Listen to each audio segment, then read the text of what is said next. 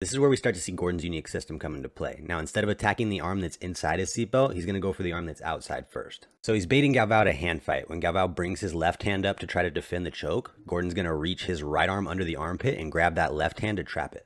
This grip on the hand makes it really easy for him to feed the hand down and secure it with his legs. Once that left arm's secure, we see him switch to this sort of straitjacket control.